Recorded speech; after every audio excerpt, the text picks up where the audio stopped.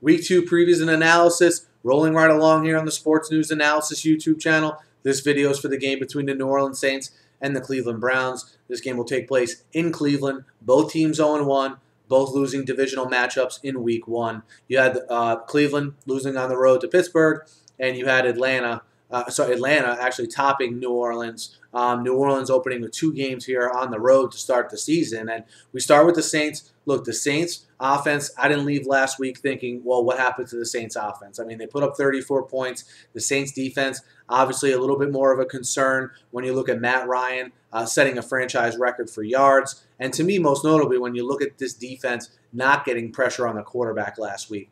That's going to be a big point of emphasis, I have a feeling, for Rob Ryan and that defense this week. I'm not totally down, okay, on the Saints defense. I don't leave last week saying, well, everything they accomplished last year is out the window. This is a defense that's going to have some trouble.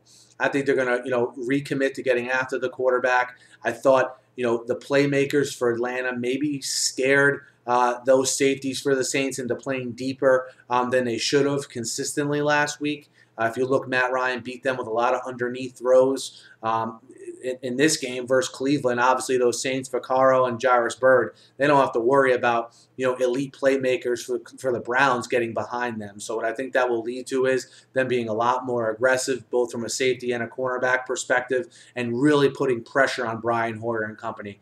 I think you're going to see some exotic blitzes dialed up by Rob Ryan. So in turn, that Cleveland Browns offensive line, I think, is going to need to have a stellar game. I think they're going to need to have a stellar game from a picking up blitz perspective and also from a running game perspective.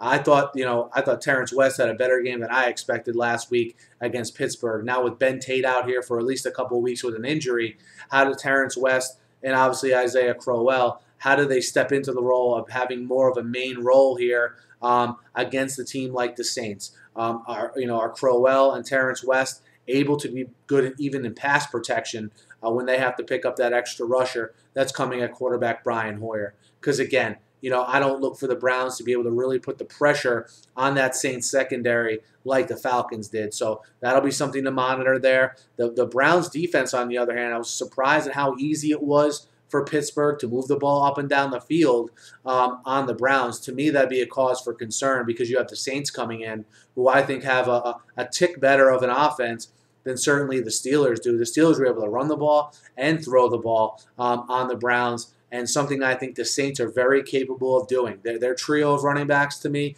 really turned a corner last year in the playoffs, as I've mentioned several times on this channel. I think they have the ability to be physical and run the ball now. I think you'll see that this week to obviously set up their aerial attack, which is one of, if not the best in the league. As far as this game in particular goes with the weather, I'd be more concerned if I was New Orleans playing this game later in the year in Cleveland, but I think they catch a little bit of a break playing earlier in the season. I find it hard to believe a team like the Saints, who has true, to me, Super Bowl aspirations. Still think, despite the play of their defense in Week 1, they're one of the more well-balanced teams in the league. I don't think they go 0-2 here. I think they go into Cleveland and spoil the opener of Mike Pettin at home. I like New Orleans minus 6.5 in this game because I think when push comes to shove, Cleveland doesn't have the weapons to match up from a downfield passing perspective with the Saints. And I think that Saints front seven gets after Brian Hoyer in a big way.